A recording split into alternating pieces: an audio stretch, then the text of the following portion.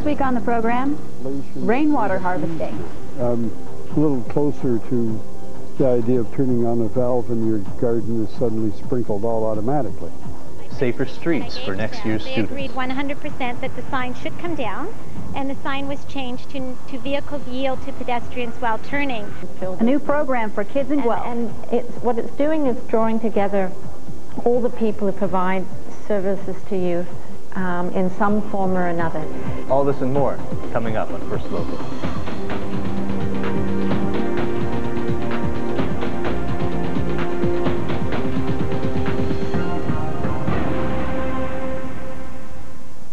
Hello and welcome to First Local.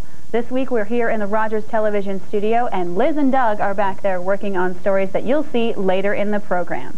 Before we get started, we've got to tell you about a brand new contest. That's right. First Local and the Wood Burner want to give you an opportunity to win a barbecue worth over $700 from Duquesne in our Spot the Grill contest. All you have to do is spot the grill somewhere later on in the show and then give us a call at our contest hotline. It's 1-877-RTV-WINS. Or enter at www.rogerstelevision.com and let us know when you spotted the grill. All entries will be put into the draw to win a Duquesne grill. Now, let's get on with the show. We're very proud of Guelph and its leadership role in all things environmental. While rainwater harvesting isn't a new concept, there's a pilot project underway that makes watering your garden with rainwater as easy as turning on a tap. Guelph has been, as I said, selling rain barrels for about 6 years. And we knew that we were getting to a point now with our water conservation projects that we had to adapt things.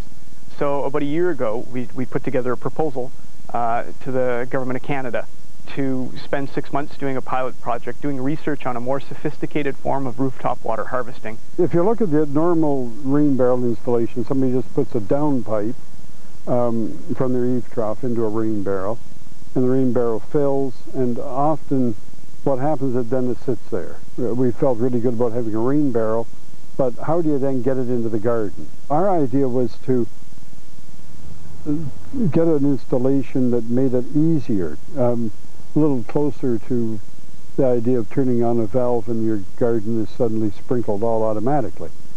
So what we've done is we built stands to hold the rain barrels that elevate them about 3 or 3.5 feet off the ground, and that will give us pressure. And then what we have done is simply let a hose from the barrels.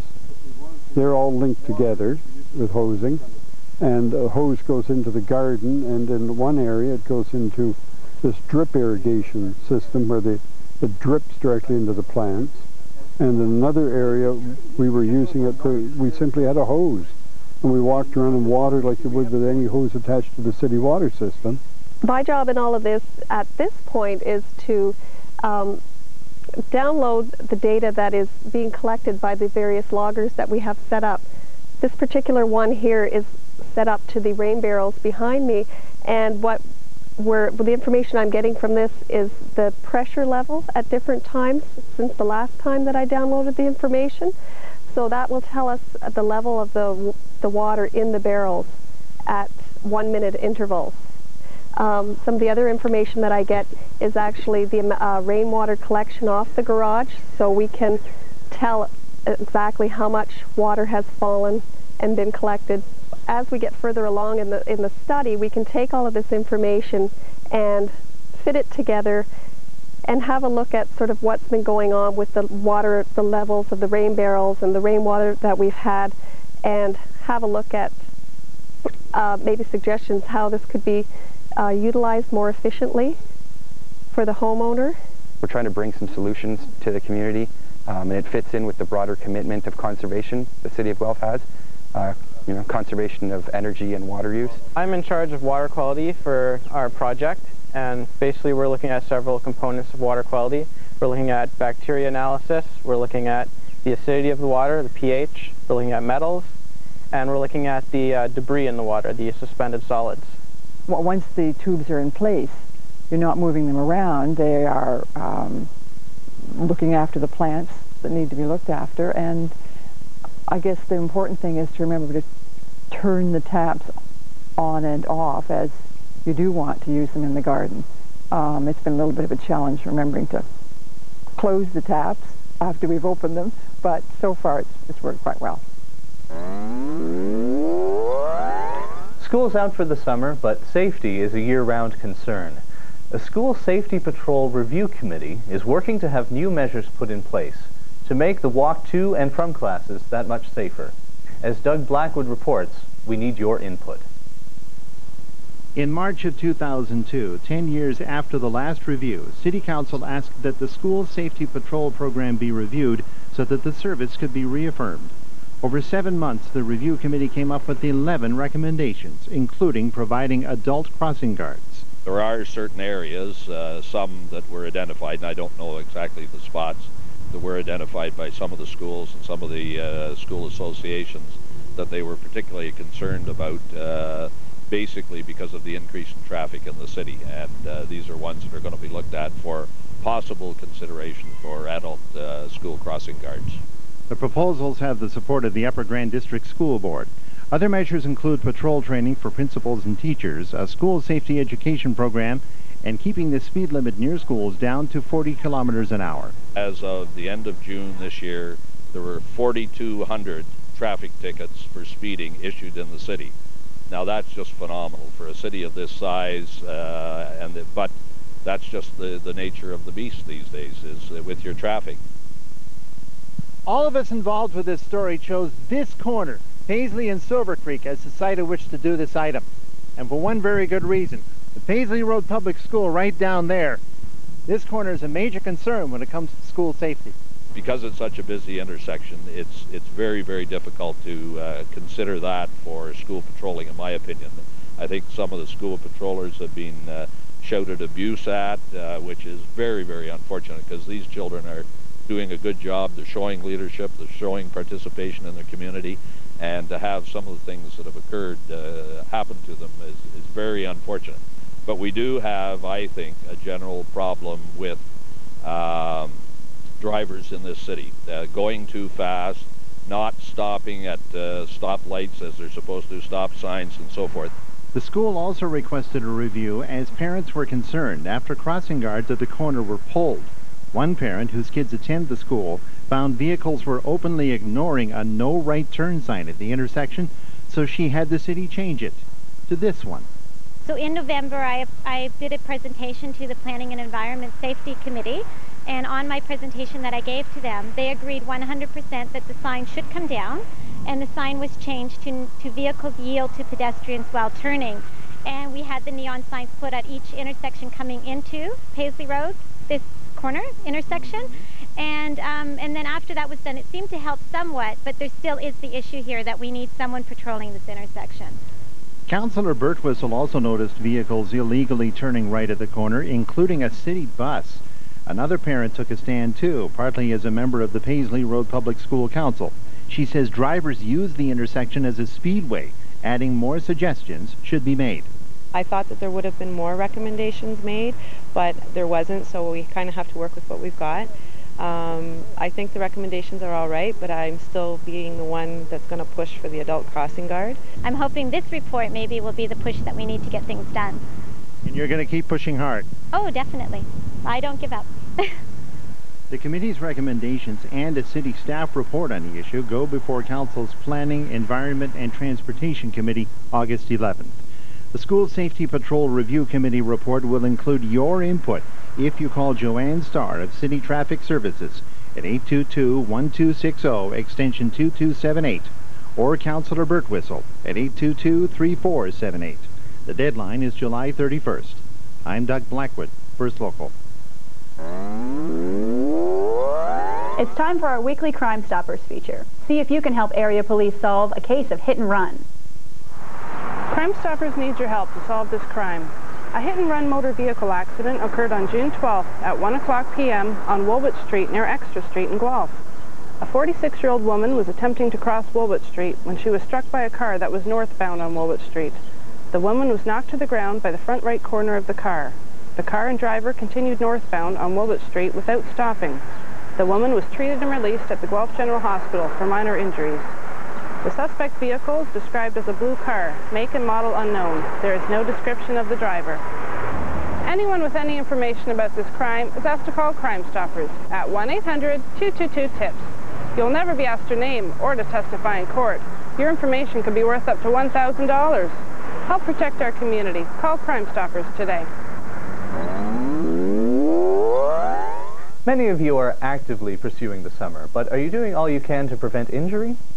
In this week's lifestyle tip, Teresa Piotrowski gives you some simple stretches to help you with your performance. Hi, my name is Teresa Piotrowski. I'm a physiotherapist here at the University of Guelph Health and Performance Center, and I'm going to talk to you today about some stretching for the lower extremities that is useful for all of our outdoor sports, whether it be ultimate frisbee, baseball, soccer, football, maybe some beach volleyball. Having a good warm-up is always the most important thing before you go out for any sporting activity. And by a good warm-up, I mean running a few laps of the track or around the field to get the muscles loose, get blood flowing into the muscles before you try and stretch them. There's really no benefit into stretching a cold muscle. It's just not going to do the job. So a couple stretches I'm going to show you today are quite simple, and some of you may have seen these already, but we'll go over the basic principles of stretching. The first one is for the calf muscles, and there's two that we're going to do. One, you're going to be leaning either against a partner or against a wall or a fence or a gate, and you've got the knee straight, heel stays on the ground, and you're reaching towards, lunging forward. The second one is very similar, except you're going to drop the knee, heel still stays on the ground, and you're stretching forward. You want to hold the stretch for 20 seconds, both legs, and you want to repeat it a couple times. Another stretch that you can do with a partner or with a chair or the fence or whatever it might be available to you at the field is for the quadriceps. You want to make sure that you're going to grab the heel, you're going to be pulling the leg up. You want to make sure that there's a straight line between your trunk and your leg. You don't want to be forward or out to the side or bending your trunk this way. So you're going to keep your hips forward, and you're going to hold again for 20 seconds, and you're going to feel the stretch in the front of the leg here. A third stretch is for the hamstrings, the muscles at the back of the thigh. You can do it two ways. If you've got a bench or a chair, you can just reach forward, and you're going to feel it in the back of the leg reaching towards the toes. If you're on a field where there's no benches, you're just going to have to kind of bend this leg and lunge towards the other leg, and you're stretching out the back again, same as the other one, and you're going to hold that again for 20 seconds. Final stretch for the outside of the leg, which is very common in running injuries. It's for your ITB and your tensor fascia lata, and you'll end up feeling the stretch right along the side here. What you're going to do, hand either against the wall or your partner, you're going to step across and lunge or lean your hip in towards that partner or wall. And you should feel a stretch, like I said, on the outside again.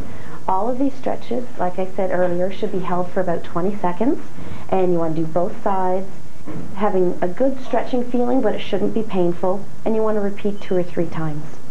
If you have any other questions, give us a call or write in, and we'd be glad to answer them. While many of the animals we featured here on First Local have found homes, there are still plenty at the shelter waiting to meet you. Here's Renee Barker. Welcome back to the Guelph Humane Society. Our featured cat for adoption this week is Max. And Max is a very handsome, neutered male cat. He's about a year old. He's a medium-haired cat, and he's all white except for a very unique caramel color marking on the top of his head. Max is a very affectionate, very inquisitive cat. He's quite curious, and he loves to play with his toys. Unfortunately, he was surrendered to the Humane Society because his previous owners were no longer in a position to care for him. He's doing very well here at the shelter. He really seems to enjoy the company of other cats. I believe that he would do well with dogs and children, so if you've been thinking about adding a feline companion to your household, I would highly recommend that you come down to the Guelph Humane Society and meet this wonderful cat. Our featured dog for adoption this week is Nanook. And Nanook is a husky. She's a spayed female. She's about 5 years old, and unfortunately she was surrendered by her previous owner as they were no longer in a position to care for her. Nanook is a wonderful dog. She has a great personality. She's very nice and gentle. Because of her breed, being a husky, sometimes they do have a tendency to like to wander. So we do recommend that she go to a home where there's a fenced-in yard, or at least in an environment where there's individuals who are able to spend quite a bit of time exercising her. That is something that she definitely needs to keep her happy. She has basic obedience skills, and she's doing very well in the shelter obedience program. We do recommend that she not go to a home where there's any cats or small children, as she's never been exposed to them, so we're not quite sure how she would do with that. She's an excellent dog. I think that anyone who's been looking for a canine companion to share their time with, coming down to the shelter to meet Nanook would be an excellent idea. If you have any questions about the animals featured for adoption today or any of the other animals available for adoption at the Guelph Humane Society, please feel free to give us a call at 824-3091.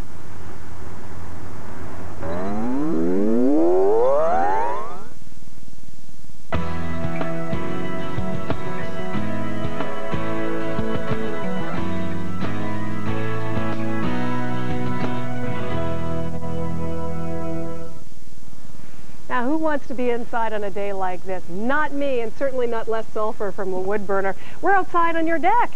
And if we're going to do some entertaining, I guess we need a little furniture first. We sure do. Yep, we got to start planning right away to figure out what we're going to do with this deck to get people out here. This is a pretty big deck space to fill. So if I were coming into the wood burner and you were going to help me fill it with some furniture, how would we start that process? Well, we always start the process by finding out how many people are in the family, and that sort of dictates the number of chairs you're going to need. And the important thing with that is what size in shape is your deck, so that you can decide what size your table is going to be, what shape it's going to be, and of course how much room it's going to take up. And the important thing there is that to remember that a chair takes up 3 feet plus your table. So you got your table, 3 feet on each side. Now you can start planning how many chairs you want, how much room is going to take up on your deck. Oh, no, that's a good point. Now, you've got a planner at the wood burner, too, that people can use to sort of configure these things. We sure do, yeah. And now, you mentioned a table, but maybe I don't want a table out here. What are some of the other options I could look at? Well, we can go into, there's regular dining sets we can go into.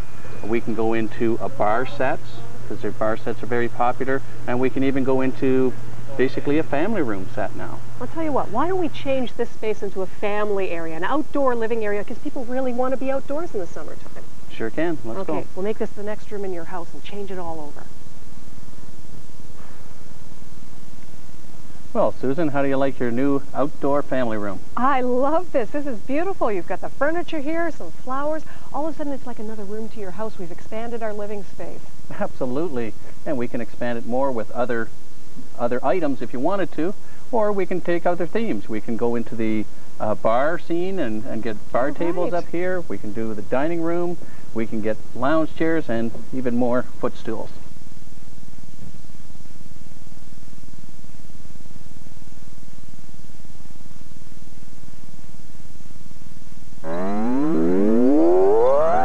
And now here's this week's first local entertainment update. Of course, July 25th, 26th, and 27th, it's the 20th annual Hillside Festival happening out at Guelph Lake. There's always tons of great foods, lots of arts and crafts vendors, and spoken word and music performances all day and all night, Friday, Saturday, and Sunday. Some featured performers are Sarah Harmer, Stacey Earle, who is Steve's little brother, Chris Brown and Kate Fenner. They've been featured here on First Local before. Luther Wright and the Wrongs in Warsaw Pack, a million others. So get your tickets at the bookshelf downtown, or you can head to the website at www.hillside.on.ca. On August the 3rd, the Kingpins are headed to the Trash, and that's going to be a straight-up rock and roll show. Should be tons of fun. But before you head there, you may want to head to John Galt Park, because we had so much fun last year at Guelph Fest, we've decided to do it again. And here are the details. My name is Edward Johnson. I'd like to welcome you to Guelph Fest, a festival celebrating the heritage of Guelph. Guelph Fest is a celebration of Guelph's heritage and the region through entertainment and education. We have a lot of surprises, a lot of things that we had last year that were very successful, like the handcar rails, canoe rides on the river. We have the crosscut sawing demonstration, a number of pioneer artisans and craftsmen who will be coming this year. Along with those we had last year, we also have sheep shearing. We have a cooper, which is a barrel maker, and many other pioneer crafts that the Guelph Museums have brought out for us. As well as that, we have many activities for the children. We have an entire children's area where we'll be having fun activities of days gone by. stilt walking. We can do hoops and sticks and many other activities, a petting zoo, lots of things for the children. In the Du Maurier Theatre, we'll be having something called an old-time radio show, where James Gordon takes us a look at the back of the history of Guelph through decades of history in the radio eras. So we start in 1927 with Edward Johnson singing a couple of his operas, and all the way to the present day in Cuz, which is 2005. So we do a little time travel in the old-time radio show. In the Cooperators Theatre, we are alternating Gil Stelter doing a historical tour of some of the architecture of Guelph with Love Letters, a lovely play about love letters of Edward Johnson and his fiancée, Beatrice De Niro. I was a somewhat known tenor back in the 1900s, 1910. And one of the things I did was that I went on to run the Metropolitan Opera House in New York. But prior to that, I had quite an existence as a tenor, and I started here in Guelph, singing sacred songs and parlor songs, and eventually ended up touring around the country. In many ways, Beatrice was the woman behind the man. She guided my future and she guided my development to the point that I became an internationally known tenor. This event is absolutely free for all demonstrations, activities, performances. Everything but the food is free, and it's on Sunday, August 3rd from noon to 7, John Galt Park, right here at River Run Center. At City Council's last meeting, the Guelph Community Youth Strategy received unanimous approval. It's a big step forward for young people of all backgrounds to contribute to the community that they call home. Liz Snyder has more. It's a 4-stage, 5-year plan for Guelph residents ages 12 to 18. Give youth more voice in the city, to coordinate and collaborate more with youth service providers, give youth more safe space and a stronger voice with council and within the city, and improve the image of youth. There's an image problem that most adults see. They see, you know, that small percentage of youth that gets reported in the media, yet the majority of youth aren't like that. They're not these rowdy people that go out and break into cars and smash windows and steal. They're not that, but this is the image adults see. And I remember, I keep on thinking this, when they were younger, their adults said, their parents said, you know, we don't like your music, we don't like the way you dress, we don't like everything. And here we are in 2003, and it's the same thing again and again. And I just wonder, when is it going to ever stop? And this just might be that beginning. Well, I think it's really exciting for the city. I think it's a really good youth strategy. There seems to be a lot of support for it and excitement from the youth themselves, so I think that's probably a good indicator. And you know, it's very much looking at how to engage youth, both engaging them in the decision making as well, which I think is really positive. It's also looking about how we can integrate this into the neighborhood work that we're already doing, and so that we can address this at a real grassroots neighborhood level and identify what the needs are in that particular neighborhood and how we can fill those needs. And what it's doing is drawing together all the people who provide services to youth in some form or another, so that we can take the fullest advantage of what we have in the community already and make that work better, for ensuring that youth have something that's constructive for them and they feel good about. And it's been a while coming.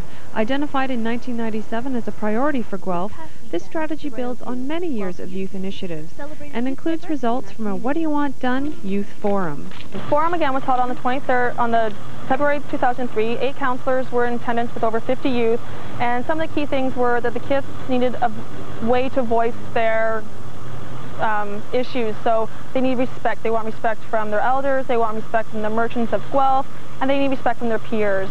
They need a place to go, a place to call their own, that they're not going to feel they have to do something all the time.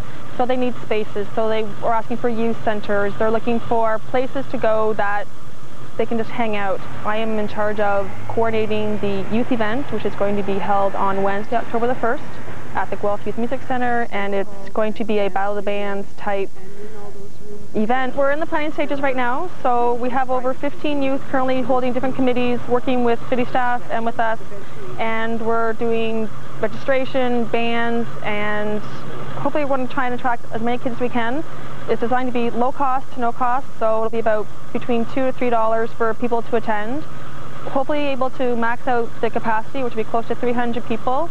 And it's actually International Music Day, which ties in nicely with the Battle of the Bands. And Music Center has been phenomenal. We're going to get the facilities from them and have a really good turnout, hopefully. Starts at 5:30, and then hopefully ties up around 9 for everyone to go home in time to go to school the next morning. If you'd like more information about the Guelph Community Youth Strategy or the launch event, email guelphyouth@city.guelph.on.ca or phone 837-5657, extension 227. Reporting for First Local, this is Liz Snyder. Well, that is it for this week's edition of First Local. Thank you very much for watching, and keep those calls and emails coming. We love hearing what you think. The phone number is 1-888-410-2020, or you can email firstlocal@rogers.com. I'm Stacey Hare. And I'm John Botten, reminding you to enter our fabulous Spot the Grill contest. We'd also like to thank our dedicated volunteers for helping make this program happen week in and week out. Listen, make it a great one, and we'll see you next time right here on First Local.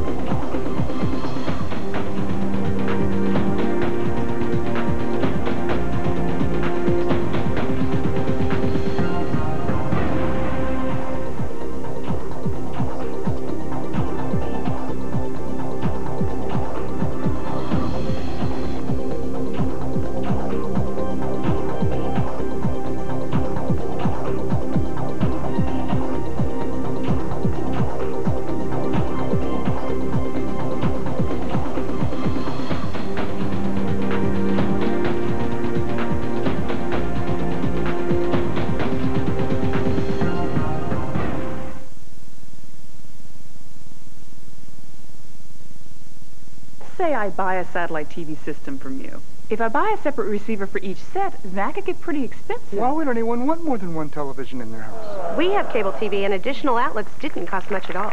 I don't think that's relevant. Isn't it true that additional outlets with satellite TV can be much more expensive than cable TV? People don't need more than one television in their house. If you're thinking about satellite TV, you might want to think twice. Cable TV. People have one refrigerator, one washing machine, one television. It's called the 12-week program. True, it can be tough, and the rewards at the end of the day may not be easy to see, but it takes commitment, discipline, and an inner desire to improve personal health and fitness. Rogers Television tunes into the lives of these 10 people as they work towards their own goals of healthier living. Hear their stories, see their dedication as they share 3 months of their journey to a better life. The 12-week program, only on Rogers Television. Hi, Lisa Leachman here at Mohawk Park in Brantford for FYI. Riverfest has gone kid crazy this year. It's called Kids Fest, and it's a 2-day festival happening August 9th through the 10th here at Mohawk Park in Brantford. Kelly Defoe, one of the event organizers, is here. Kelly, this is a fabulous weekend aimed at the whole family. Tell me about Kids Fest. For the young and young at heart, there'll be displays, attractions, entertainment, sporting events all throughout the park for both days on August 9th and 10th. All right, of course, admission is free, and I understand there's some great amusements happening with proceeds to a local charity. Tell me about that. That's right. This year we partnered with Sunshine Dream for Kids, and the proceeds from the events this year will go to help kids in our area make their dreams come true. Fabulous to be able to support a local charity, all while having a great time. Book your calendar now for Kids Fest, happening August 9th through to the 10th here at Mohawk Park in Brantford. I'm Lisa Leachman, and we'll see you here next time on FYI.